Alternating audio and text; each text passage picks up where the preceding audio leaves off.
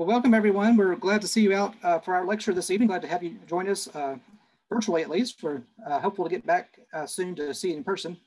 Let me mention a couple of upcoming events we've got in our monthly lecture series next month on Wednesday, September 15th at noon. Our next Lunch and Learn will be with Linda Bass and Beth Smith, who will talk about the history of the San Souci Women's Club and the club's record of community service here in Bartow County. And the next September 30th, on Thursday, September 30th at 7, we'll have our next Sip and Stroll. We're going to take an evening stroll through the downtown Cartersville area, where we're going to learn more about the South's moonshining history, including Bartow County's own stories related to distilling and brewing. We'll have stops throughout downtown where you can have a wine or a beer along with some appetizers at our stops. So we encourage you to come out and join us for that. If you've not been on one of those Sip and Strolls before, they do tend to sell out quickly, so I encourage you to get those tickets soon. And tickets for both of those in-person events can be purchased through our website. So let's go ahead and we'll get started with our program tonight. Tonight's program is being presented by Alexandra Reiter and Heidi Fishman. Alexandra Reiter is an assistant professor of communication with 13 years of experience teaching communication courses at Georgia Highlands College. She received her Bachelor of Science in Communication from Florida State University and her Master's in Organizational Communication and Executive MBA from Suffolk University in Boston. Alex teaches courses including human communication, intercultural communication, and public speaking. Her mission is to help people become more confident communicators and presenters. Her areas of expertise and focus include speech delivery and presentation, audience analysis, and nonverbal communication. Alex lives in Dallas, Georgia with her husband Brady and their 4 children, 2 cats and 1 dog. Joining her is Heidi Fishman. Heidi is an author and psychologist. She has an MA degree and an EDD degree in counseling psychology and worked at Dartmouth College and in private practice for 20 years, focusing on helping people overcome trauma and eating disorders. Heidi speaks to schools and community groups in order to teach about the perils of prejudice and bigotry. She's made multiple visits to the United States Holocaust Memorial Museum in Washington, D.C. to sign copies of Tootie's Promise. Heidi is also on the board of the Vermont Holocaust Memorial. She lives in Vermont with her husband, and when she is not staying home due to COVID safety measures, she likes to travel and discover new places and meet new people. Please join me in welcoming Heidi and Alexandra. I'll pass it on to y'all.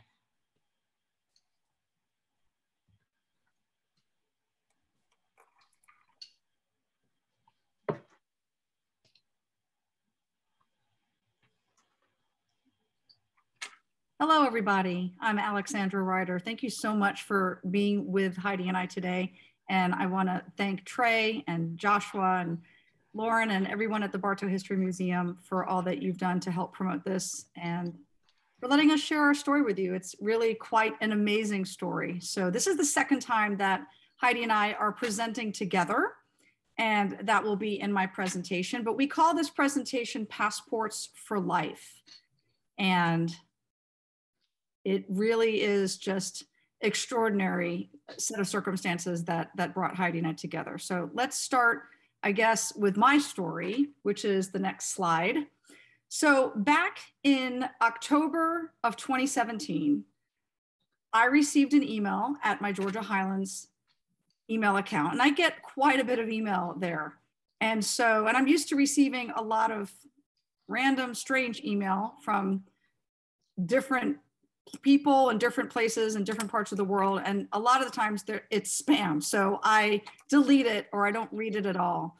And this one got my attention because if you look at the subject line, it says, looking for Stefan Ryniewicz.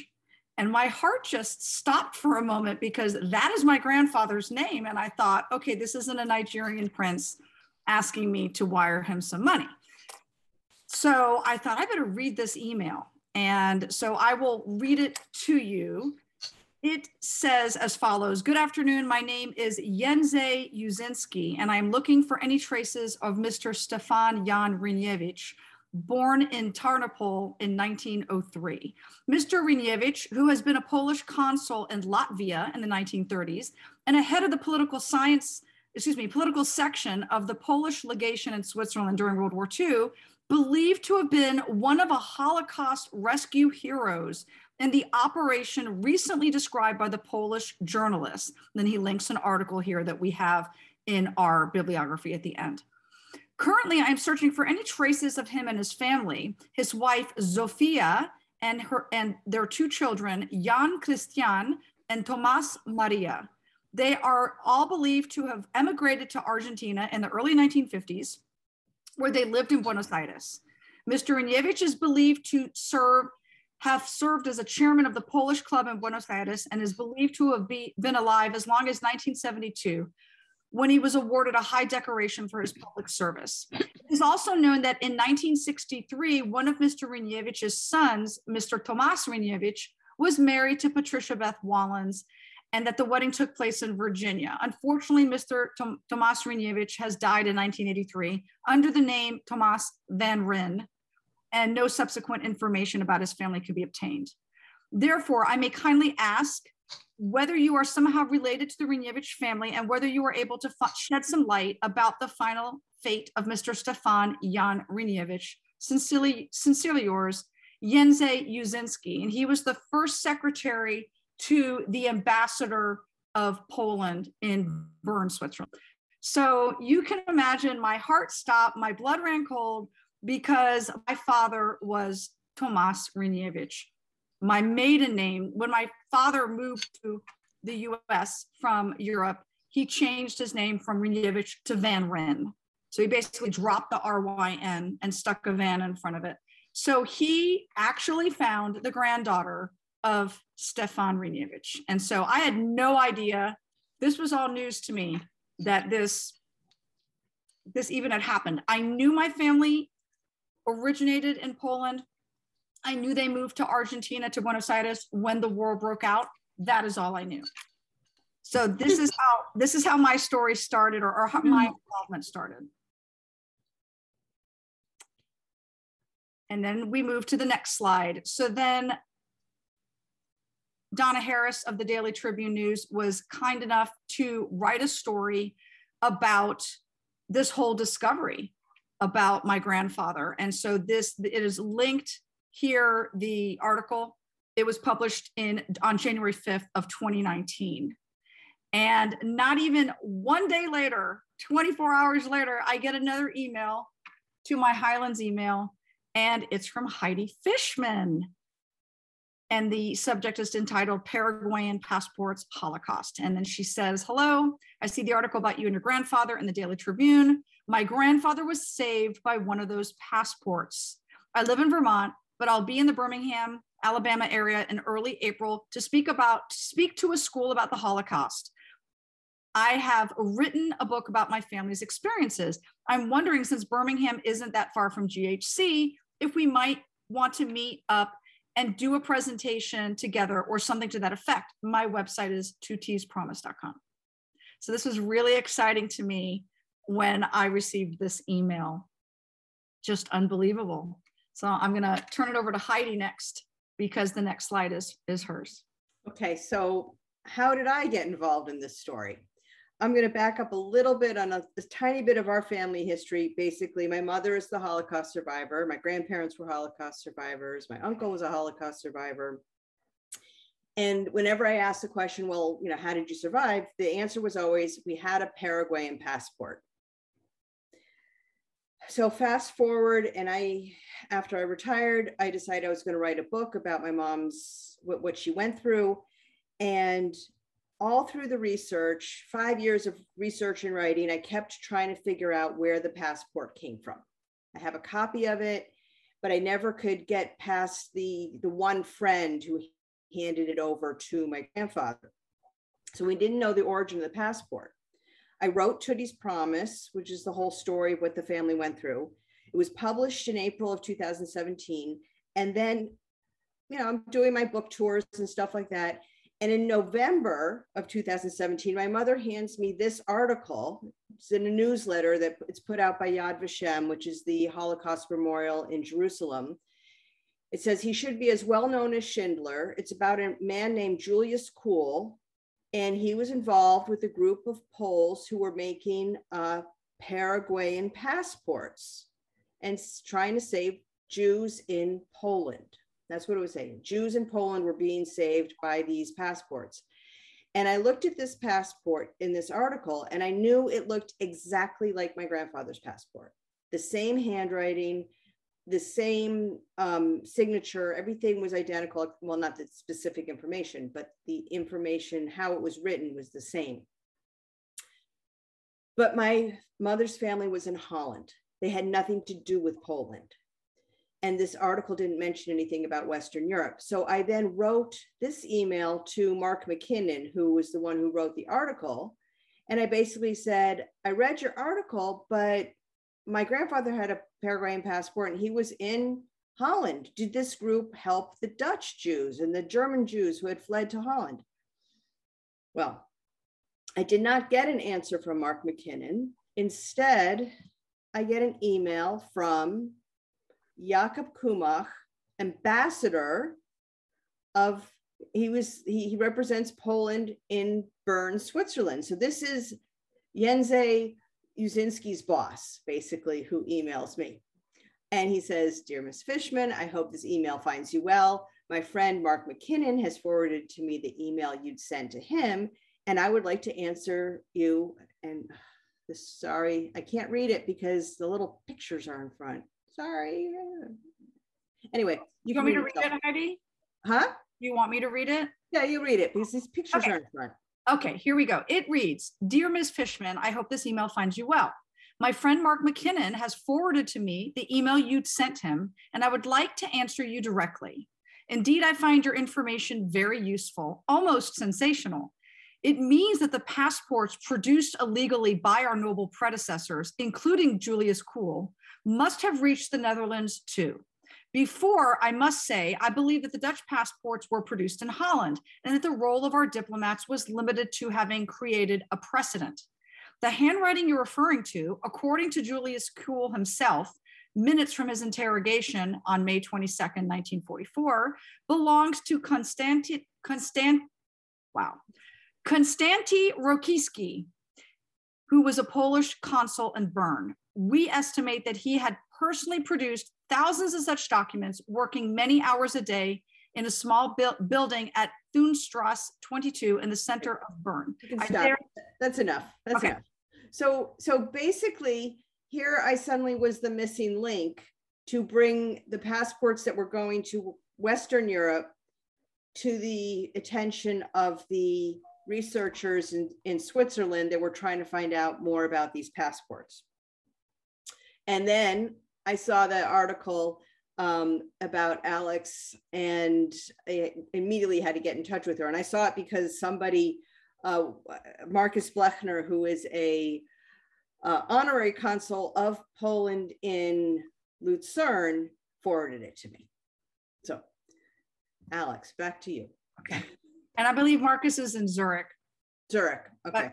Okay, neither here nor there. Okay, so now, flash forward, Heidi contacts me in January of 2019. She says she's going to be coming to Birmingham. I invite her to come to Georgia Highlands College to present with me at the Cartersville campus. So that's exactly what we did. We came together, we told our story. Heidi explained her family story with the passport, and then I explained how the operation worked. And it was really quite extraordinary because it talked about just how we came together and how my grandfather essentially saved her grandfather and family. And due to his heroic actions and the actions of the Waters Group, I mean, we're here today. We would not be here today if it had not been for the heroism of these gentlemen. So we are really excited to share more information about how this operation worked. But if you want to read that article, it's linked below. That was another great article written by Donna Harris of the Daily Tribune. All right, so this is a complicated slide next. And we're going to just go through it. We're going to take turns explaining the different parts of it and try to lay out how these passports were helping Jews and how they were produced, where they came from, and what happened.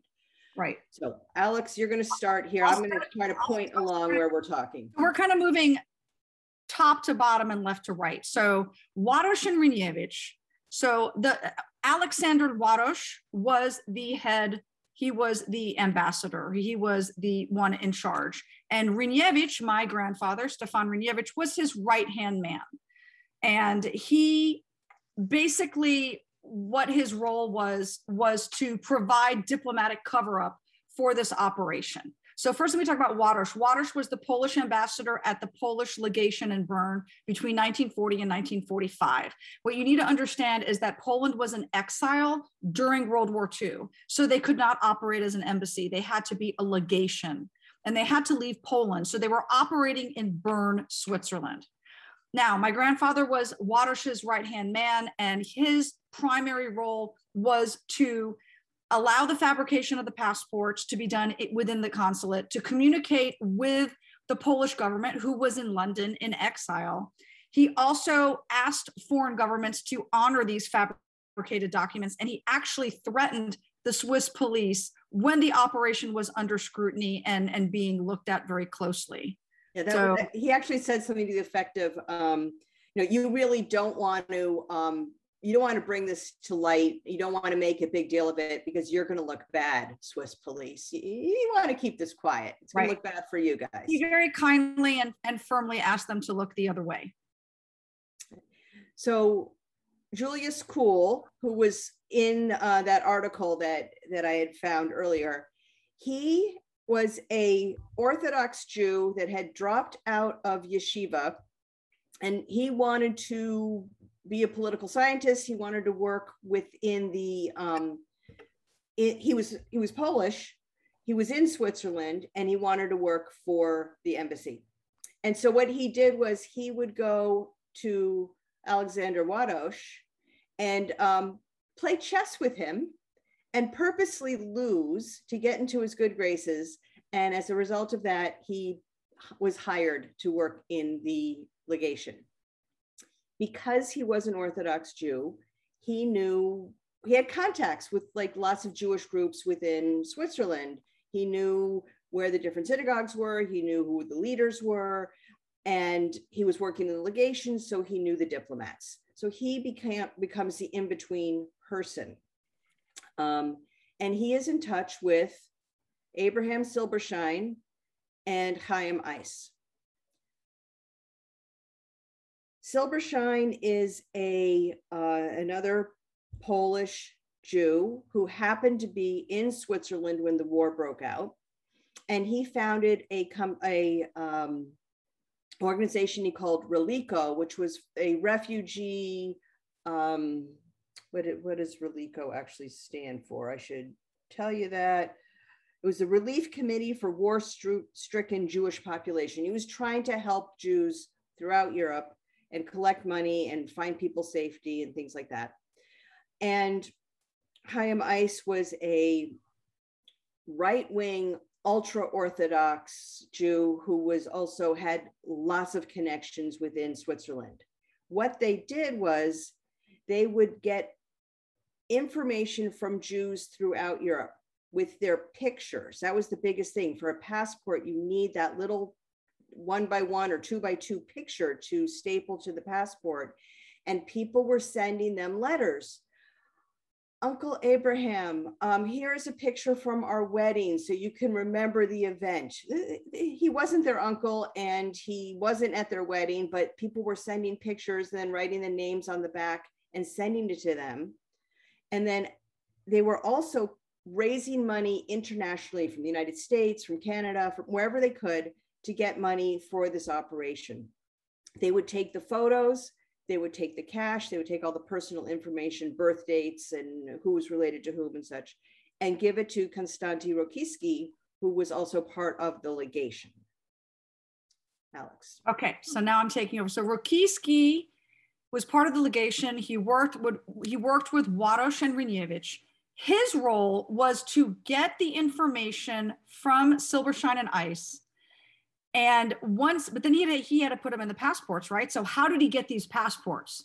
This is the question. If you look at the green box on the far right, you see these countries listed. We have Haiti, Honduras, El Salvador, Peru, and Paraguay. And there were honorary consuls operating for each of these countries. These consuls are the ones that profited. They actually made a monetary profit from this operation. I want you to know that my grandfather and the entire Waters group, they didn't earn a penny.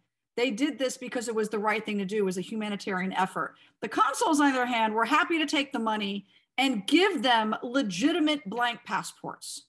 So Rokiski was getting passports from Paraguay, from Honduras, from Haiti, from El Salvador. The names on the right, Bauer, Montello, Barreto, and Hugli, those were the honorary consuls. We don't know who the consul was for Haiti. That's why there's a question mark there. Now, Heidi's grandfather's passport was Paraguayan. So it did come from Hugli, but Hugli was not the only consul that was operating here. So Rokiski gives the money to the consuls, receives the blank passports, and then fills them out with all of the information, the photographs, and all the handwriting is Rokiski's. And that's what you have to understand. He was not the signature man, but he was the handwriting, because each one of these was hand printed. And keep in mind, there was a passport per family, not per person like it is in today's society. So one passport per family with everyone's photos. And then once he had all the information and the information put in and the pictures, he would then give the consuls back the passports to get the official signature. And then once he had that, he would then give the finished passports back to Silberschein and Ice. And that's where I'm going to hand it back over to Heidi. Okay, so then Silberschein and Ice get these passports. Now, it would have been really illegal to give people all these passports from the different countries that they had nothing to do with. And then eventually they would have been able to go back and like go to Paraguay and go to Peru and say, but I'm a citizen, let me in. They didn't want it to be that illegal. So what they did was they copied the passports and they kept the originals in Bern.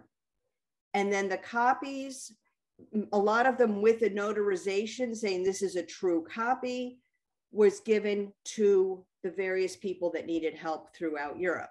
So my family, my grandfather ended up with a copy of a passport saying he was Paraguayan with a notarization that says that this is a true copy.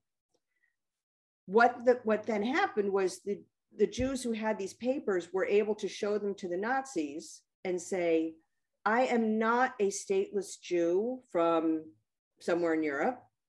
I am Paraguayan. I am Honduran. And this is a neutral country. You do not want to get my government mad at you, basically. You don't want to pull in another country to join the Allies, so don't treat me badly. Not quite in those words, but that's what the implication was. And a lot of these people were put into, I'm going to say in quotes, the better concentration camps. They weren't sent to death camps. They were sent to more holding camps.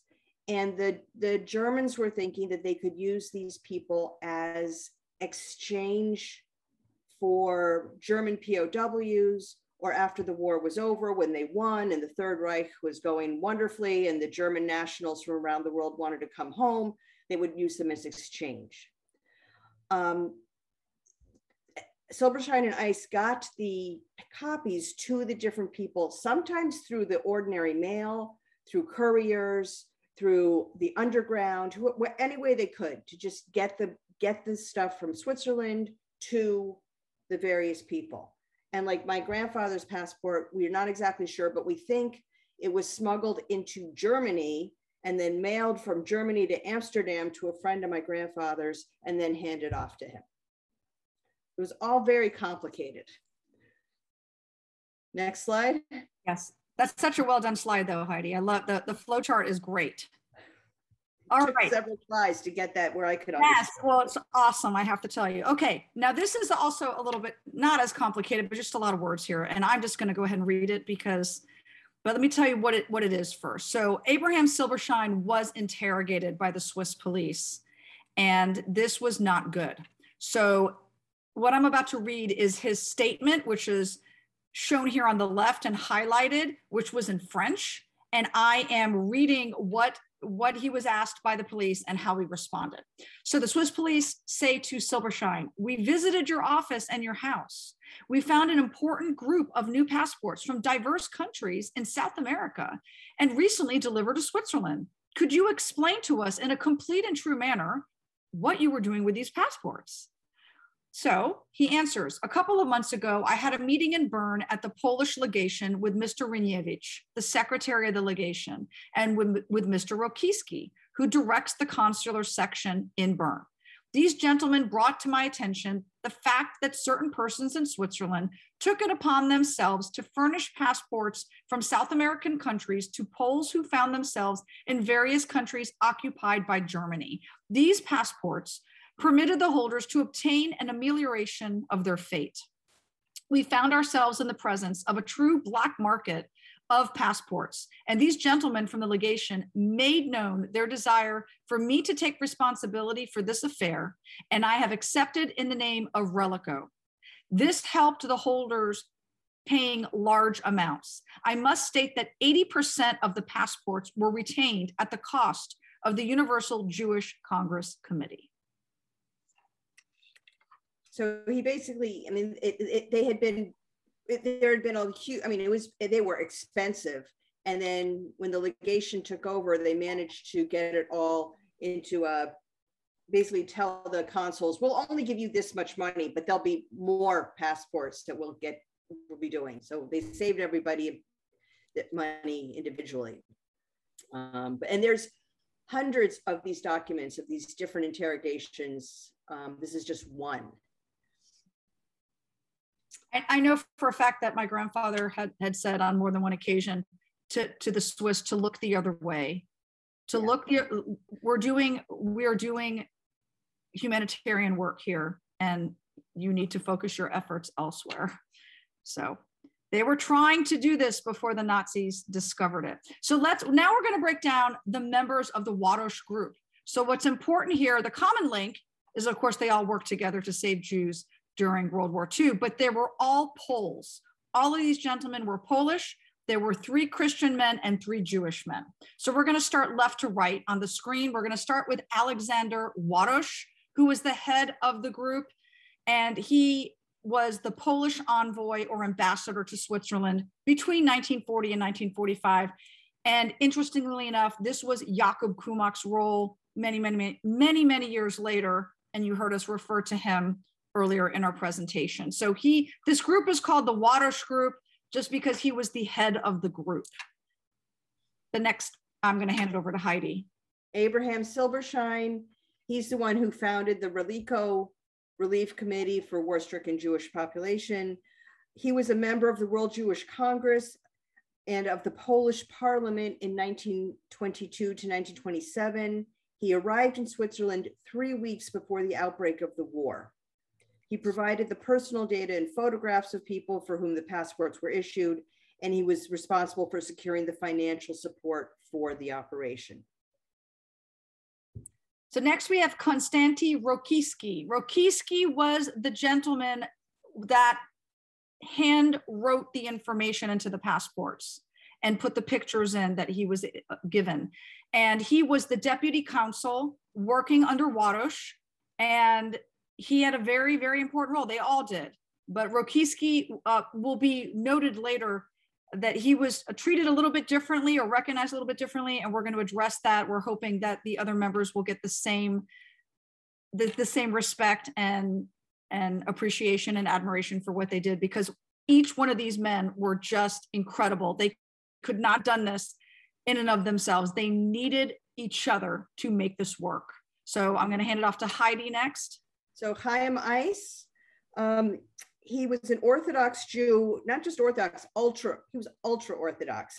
He was one of the founders of Agudath Israel, which is, again, a very right-wing, ultra-Orthodox organization. And he organized the smuggling network to get the passports to the various people. And he died of a heart attack in 1943 in the middle of the whole operation. And he was the one who had the originals. When the researchers in Switzerland, the Polish researchers that were in Switzerland in Bern under Jakob Kumach were trying to put all this together, they found a whole archive of these passports in Israel from a relative of ICE. And I just want to point out, which I forgot to say earlier, Silberstein, on the other hand, was a left-wing Zionist, also very religious, but he was more of the liberal Zionism versus the ultra-Orthodox. These two types of Jews don't necessarily get along with each other most of the time. Okay. Very interesting. Now we move on to Stefan Ryniewicz, my grandfather. He was the right hand to Ryniewicz.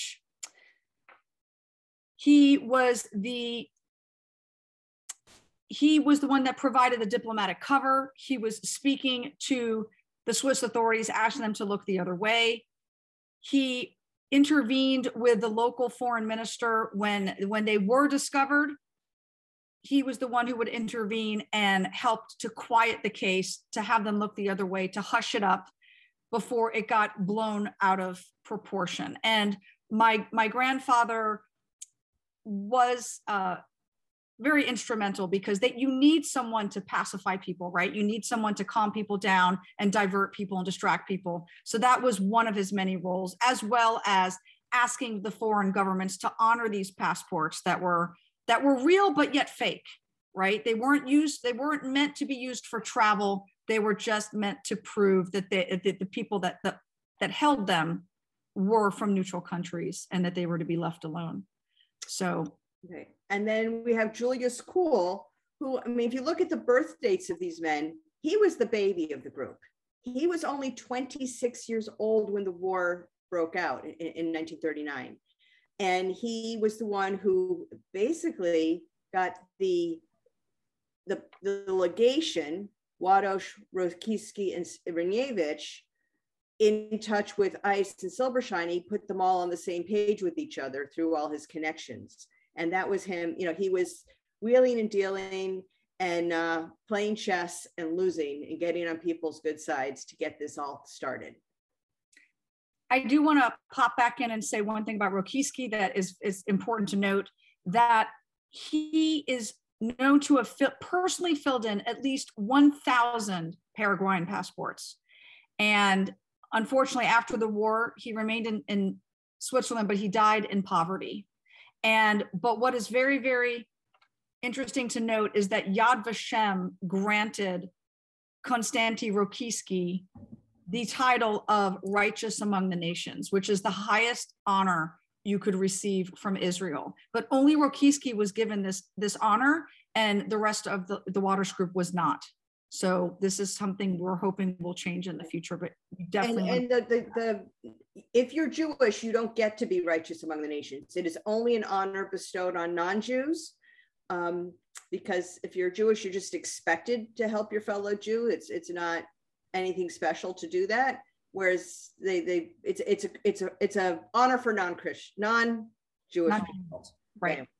So, all right, I would like to just explain how this passport helped my family. So here's my grandfather, Heinz Lichtenstern, my grandmother, Margaret Lichtenstern, and my mother, Tutti, born in 1935, and my uncle, Robbie, born in 1938. They lived in Cologne, Germany, when my mom was born in 1935, and in 1936, my grandfather said, we're getting out of here, move the family to Amsterdam. They managed to stay relatively safe. Things were okay for them until 1944. Now, that's an unusual story in itself, and there's lots of twists and turns, and it has to do with the fact that my grandfather was a scrap metal buyer and seller. If you want to know more about that part of the story, get Tutti's Promise. We don't have time right now. In February 1944, they ended up being brought to Westerbork, which was the transit camp in the eastern part of the Netherlands. Most people who were brought there were only sent there, only stayed for a couple weeks or maybe a month, and then they'd be sent on to another camp, usually Auschwitz, to Theresienstadt. The family was there for 6 months, 8 months, and then they were sent to Theresienstadt. That was a camp outside of Prague, and it was not a death camp. It was sometimes people call it a concentration camp, sometimes a ghetto. It had horrible conditions. 33,000 people died there of malnutrition and disease, not gas chambers. 33,000 people died because they starved. So you didn't have to get to a gas chamber to be killed by the Nazis. So that's where the family was. In September 24th, 1944, in Theresienstadt, this notice comes out. I'm not going to read it to you, but what it is, it's a notice saying that the next couple of days, they were going to start having transports going east to an undisclosed place, which turned out to be Auschwitz. The first of which was going to have 2,500 men on the transport, and they would be aged 16 to 55. There would be no exceptions. Over the course of the next month, there were 11 transports with over 18,000 inmates from Theresienstadt that were sent to Auschwitz. Some of them were all men, some were women, some were basically old people or children or mothers and children. They just picked different segments of people and were sending them off in large quantities at a time. My grandfather was in that 16 to 55, and this notice meant he was on the next transport. My mother tells the story that he came to her on her bunk in her barracks and wept and said goodbye. And it was, I tear up when I tell the story. If you can imagine being 7 years old and your father coming to you and saying, they're sending me away, I will probably never see you again, because he knew he would be killed. And the next day he had to go to the train. He goes to the area where they board the train, and he had this passport. Here's his passport. It's a family passport. My grandfather, my grandmother, my mother, my uncle. It says the Republic of Paraguay, but it was put together in Bern. And this is the notarization that says this is a true copy of the original, signed by Hugli. And this is that Rokiski handwriting that I've come to recognize. And somebody who knows my grandfather says, don't you have one of those passports? He goes, yeah, but it didn't stop me from going to Westerbork. It didn't stop me from going to Theresienstadt. It doesn't work. They said, try again. And he showed the passport. And he's given this piece of paper. It says ausgeschieden, which means withdrawn. And this is his camp number and his name. And this is the beginning of his birth date. And that day, there were supposed to be 2,500 people on the transport, but only 2,499 went to Auschwitz. So that piece of paper literally saved his life. And I am sure if they didn't have that passport and he had gone on the next transport that had women, my grandmother would have gone, and the transport with the children would have had my mother, and the family would have been gone. But they had the passport. So how many passports were there? The researchers are still trying to figure this out. They think there were between 8,000 and 9,000 people represented on these passports. Remember, they are family passports. Some have one person, some have 5 people. It just depends on the size of a family. They've identified over 3,000 names. They're still looking for more. And they believe that probably statistically between 3,000 and 4,000 people probably survived because of these passports. So this operation was huge, just absolutely huge. And the reason they think, even though they found only 3,000 names, they think it's bigger, is because each passport has a serial number on it. And there's like beginnings of the serial numbers, and then there's a bunch that are later, and there's numbers missing in the middle. So they assume if you fill in all those numbers, it would be that many passports. All right. Shift to Alex now. Okay, so I tear up too when I hear you talk about this. It's just so amazing to me. It's so incredible. So the Virtus et Fraternitas Medal, which I was honored to accept on the behalf of the Ryniewicz family, was awarded in June of 2019. I was contacted by the Pilecki Institute, which is an amazing nonprofit organization based in Warsaw, dedicated to remembering and praising and honoring Jews, or excuse me, Polish people.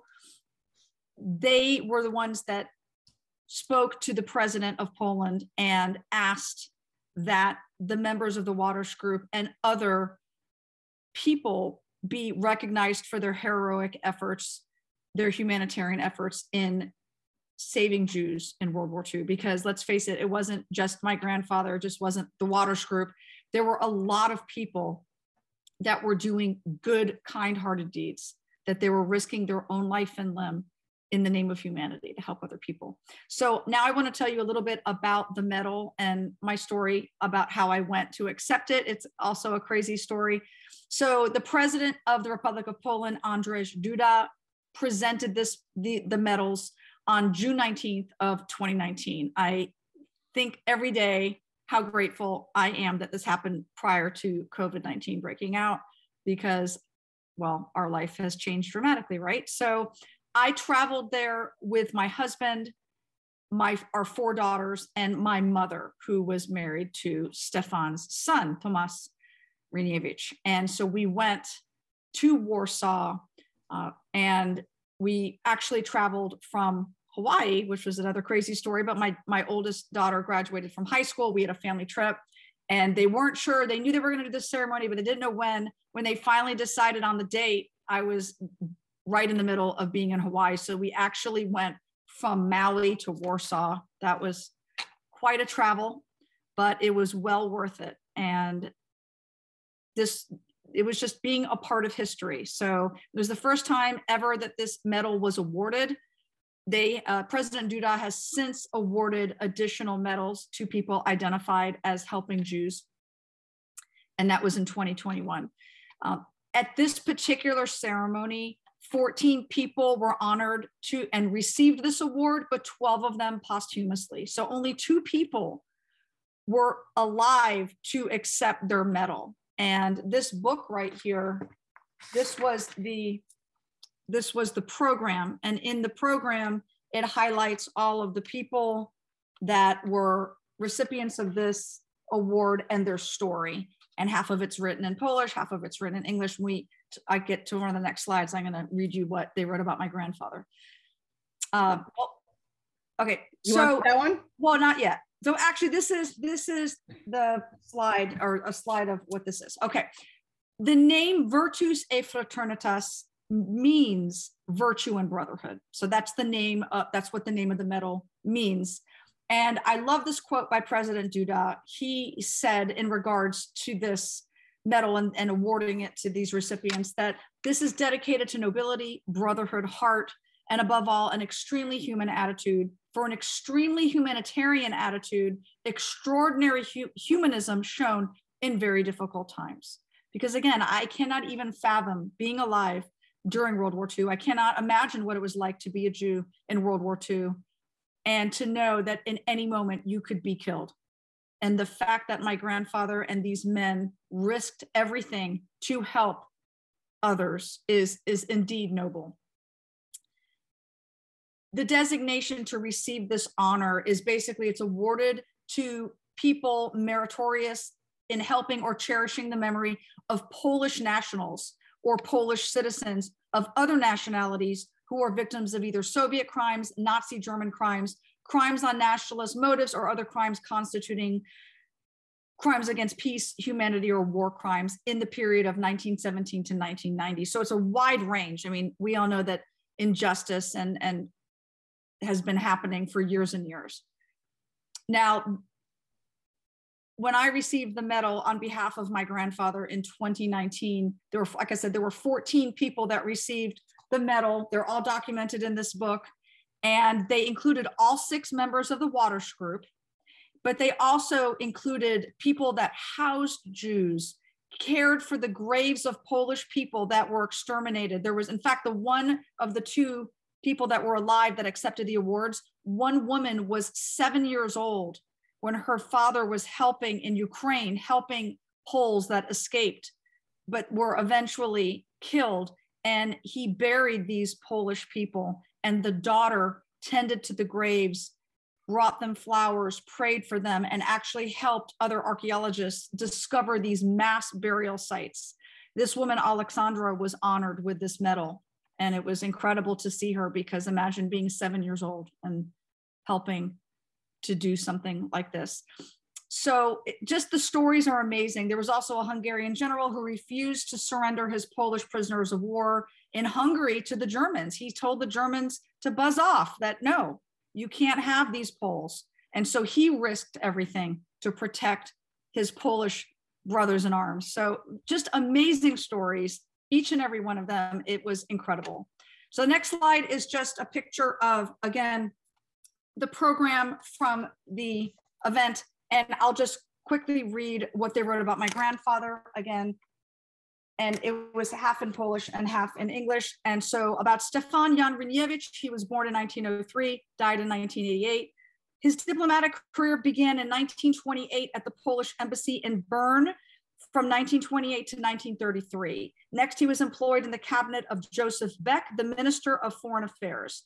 He was the Polish consul in Riga in the years of 1935 to 38, before he returned to the embassy in Bern as the first secretary, and from 1943 as an advisor. He was the deputy to Alexander Ładoś and a member of the group which issued illegal Latin American passports to persecuted Jews. Ryniewicz's role was to provide diplomatic cover-up and security to the operation. He convinced Latin American diplomats to acknowledge the passports, and he maintained contact with Jewish organizations.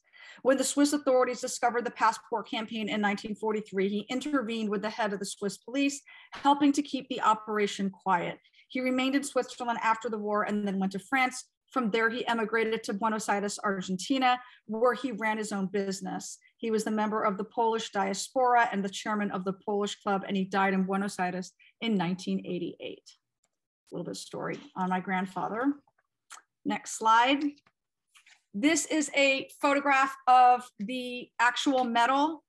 If you look behind me on my video, you'll see a shadow box on the wall, which I'll be happy to walk over my computer later so you can get a closer look at it. But I did have the medal shadow boxed because it's one of the most incredible things that I own.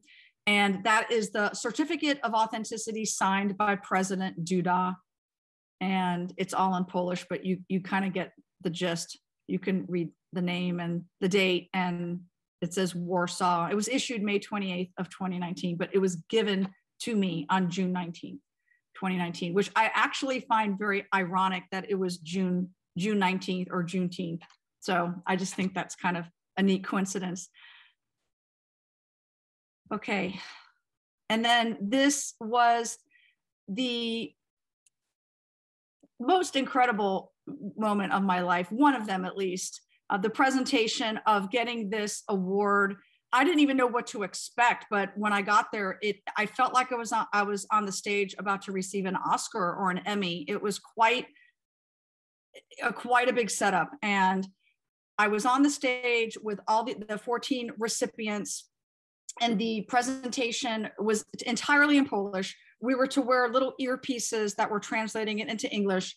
There was a delay. I couldn't understand. My heart was beating out of my chest. I didn't know what to do. I just knew that when they called, I knew we were lined up in the order that we would be called. And so I just kept breathing and telling myself, don't trip and don't cry. Don't trip and don't cry. I kept saying it over in my head because I'm not exactly the most graceful person in the world. So I was a little nervous walking across the stage to get this. So Heidi's gonna play, actually I had a photograph, but I found this video and I thought, what better to show a video of the moment where they were calling me across the stage to get the medal. Stefan Ryniewicz, członek grupy berlińskiej prowadzącej szeroką działalność ratowania Żydów na terenie pochłonionej przez Niemców Polski podczas II wojny światowej. Odznaczenie odbiera wnuczka pani Alexandra MacMurdo Reiter.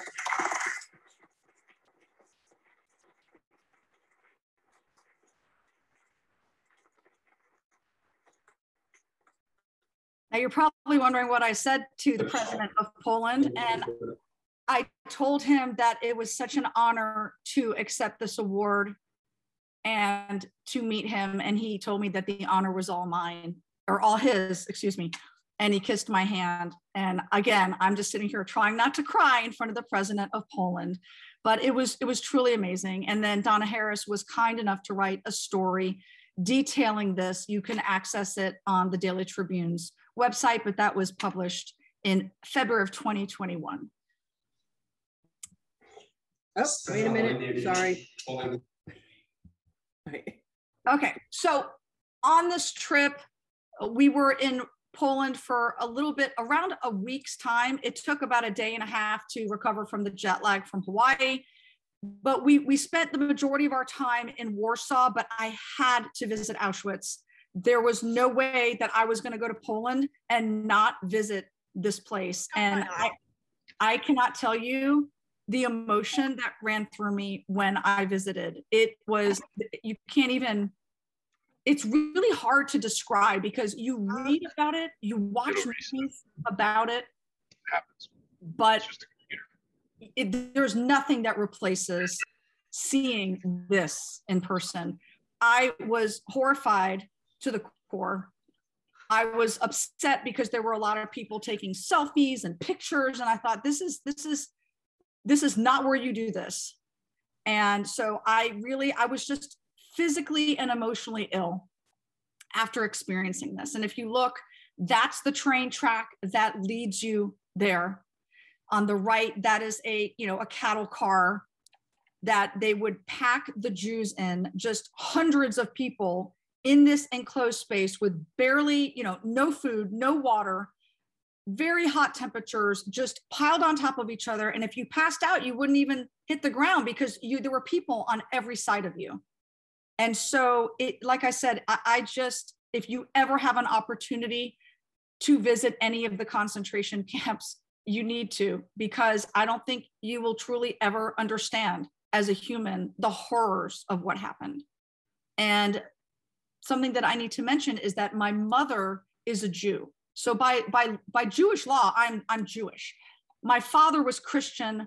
My mother was Jewish. My grandfather was Christian. My grandfather was helping the Jews. Amazing story, right? So I went with my family. I was honored to be able to bring my children there. And it's just something that I'll never forget. So the next slide is also Auschwitz, just by the numbers. And I want you to look at the numbers on the right. These are just for Auschwitz. This doesn't even include all of the other camps out there. The numbers are horrifying. It is just unbelievable what happened. And the quote on the left, it haunts me, by George Santaniah. It's if we don't remember the past, we are condemned to repeat it.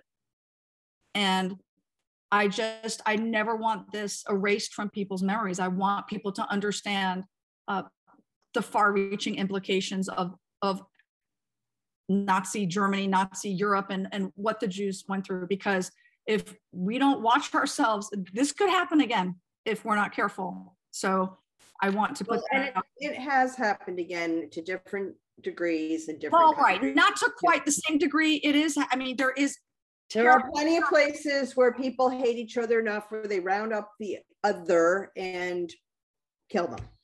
It's just horrifying. It's unbelievable. Okay, next slide.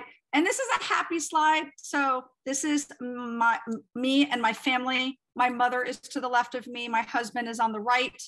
The woman on the right of my husband is actually my godmother, who's Swiss. She's from Zurich. And she came over for the event to Warsaw. And then those are our 4 daughters, which at the time were 18, 16, 10, and 12 and 10, excuse me. So really exciting that they got to come with me. And then I just want to talk a little bit about this gentleman. I was really honored to meet Sebastian Ładoś, and he is the great grandnephew of Alexander Ładoś. So his grandfather was Ładoś's brother. Okay, Alexander Ładoś did not have any children. So he is the great grandnephew of Alexander Ładoś. He is an attorney that lives in Warsaw, and he has written a book entitled When God Looks Away. It's pictured right there on the left. You can get it on Amazon. The only downside is it's written in Polish. It has not been translated in English yet. So unfortunately, that's not going to help us very much, but it is a biography about Alexander Ładoś. So he's a fantastic human. I was super excited to meet him, and I met other members of the Ładoś, the Ładoś group, Rokiski's granddaughter, and just people who are related to Julius Kuhl. I mean, just, it was really amazing. Okay. And then I think that's the end of my slide. It's back to you. Back to me. So one of the things that we just really want to point out is that this was a group of people who, under other circumstances, would not have necessarily been friends, wouldn't have had the same political standing, what they might have done.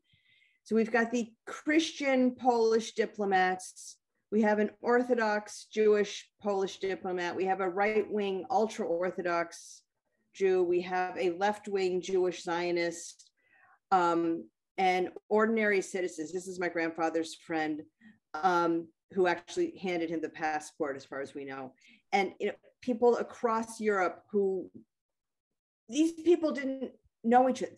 These six knew each other, but my grandfather's friend didn't know these guys, and the diplomats didn't know the people that were in peril. They didn't, it's not like they were just helping their friends, or they were just helping Poles. They were helping anybody they could.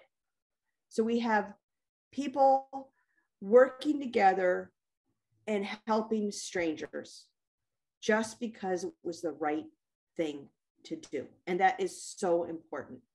I just wish we could all sort of take that lesson away. For it doesn't have to be dire circumstances like this. It could be smaller circumstances in our own lives. The righteous among the nations, we talked a little bit about that already. Yad Vashem is the Holocaust memorial in Jerusalem. Konstanty Rokiski has been granted Righteous Among the Nations, which is the highest honor. Jews are not eligible to get that honor. Again, only non-Jews. And when the application went in to have the Christians from the Ładoś group be accepted as Righteous Among the Nations, they only gave an offer of appreciation to Alexander Ładoś and Stefan Ryniewicz. And it seems like they misunderstood who everybody was. They thought that Ryniewicz and Ładoś were the consuls to Rokiski, that Rokiski was in charge. They didn't understand that it all worked by them working together. So it's still under investigation. They're still considering whether they might grant this. And actually, there's a letter from the president of Israel saying, we're working on it. We'll let you know. And then if anybody really wants, you can take a screenshot of this slide, but the different books that we have, my book, Tootie's Promise, which is not necessarily about the passport operation, but it is about the family and how the passport saved the lives, that figures prominently. This book is called the Ładoś List, and it has names of all the people that they've discovered so far that had these documents and what their fates were. And Sebastian Ładoś's book, which is a biography of Alexander Ładoś. And then we have listed all the articles, not even all of them, there's probably more, but if you basically Google Paraguayan passports, Latin American passports, World War II, Holocaust, Poles, you'll find them. They're out there on the internet. I have a website, I call it Papia and Me, or you can go to HeidiFishman.com. Papia is the name of my mother's doll, and that's part of the book too. And passportsforlife.pl, because it's from the Pilecki Institute in Poland. There's a lot more information there about the whole operation. Heidi and Alex, this has been such an incredible story to hear and learn more about. What's next for the two of you? Are y'all doing more of these kinds of presentations, more research, looking for more of these families? Well, looking for more of the families, we're going to let the researchers at Pileski work on that. I would really like to write a book of short stories of different families and how the passports affected them.